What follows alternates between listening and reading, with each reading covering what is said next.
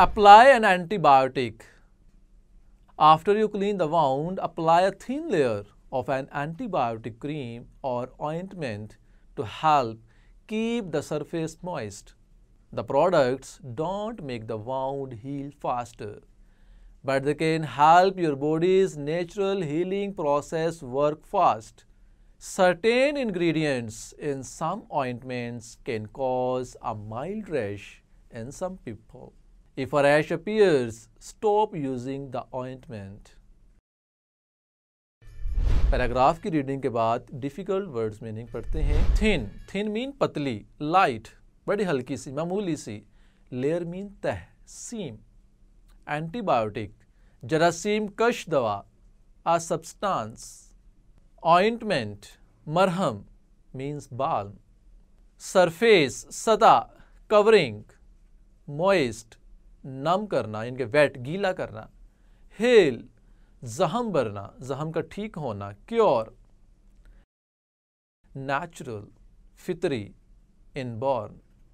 Process अमल, action इनके procedure. Certain मखसूस, specific. Ingredients अज्जा means particles. And the last word is rash, सोजिश, eruption. तो difficult words meaning के बाद अब हम इस पैराग्राफ की ट्रांसलेशन को पढ़ते हैं। कहता है after you clean the wound, जख्म को साफ करने के बाद क्या करें? अप्लाई अ थिन लेयर, एक हल्की सी तह लगाएं। किस चीज़ की तह लगाएं?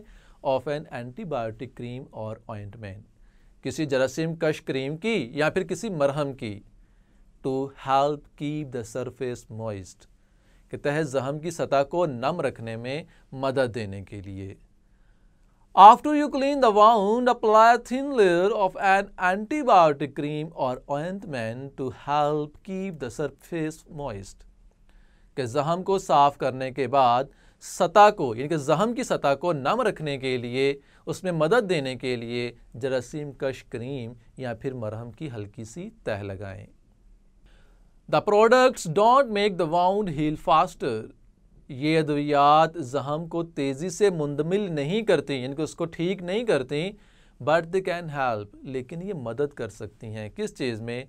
Your bodies natural healing process work fast, आपके जिस्म के कुदरती तौर पर शफायाब होने के अमल को तेज़ करने में। यानी कि आपके जिस्म का, आपकी बॉडी जो नेचुरली आपको ठीक करती है, उस प्रोसेस को फास्ट कर देती हैं।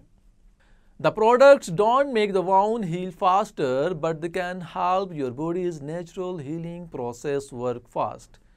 ये अद्वियात जख्म को तेज़ी से मुंदमिल नहीं करते, बल्कि ये आपके जिस्म के कुदरती तौर पर शफायाब होने के अमल को तेज़ करने में मदद कर सकती हैं। Certain ingredients in some ointments, कहता है मरहम में मौजूद कुछ मखसूस अज्जा जो होते हैं ना, वो क्या करते हैं? Can cause a mild rash in some people, बाज़ लोगों में मामूली सुर्ख दाने बनने की वजह बन सकते हैं, इनके रैश हो जाते हैं।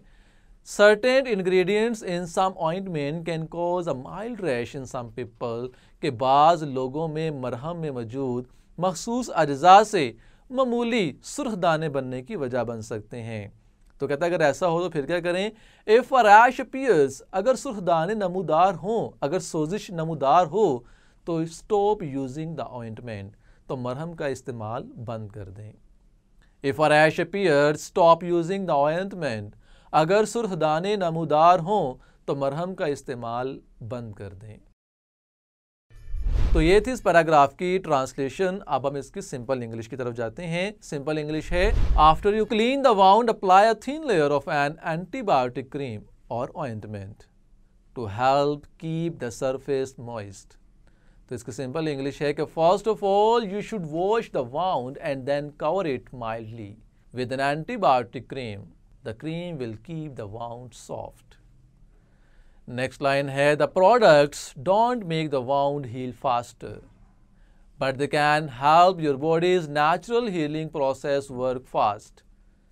तो इसकी सिंपल इंग्लिश करता है कि सम ऑइंटमेंट्स एंड क्रीम्स, प्रोडक्ट से मुराद क्या थी? ऑइंटमेंट्स और क्रीम। कहता है do not make the wound heal soon, these creams only back up the natural healing system of body. और लास्ट लाइन है कि certain ingredients in some ointment can cause a mild rash in some people, कि sometimes such medicines can irritation in the wound. तो अगर ऐसा हो तो क्या करें? If a rash appears stop using the ointment, कि if there is some irritations stop the using of cream और ऑइंटमेंट।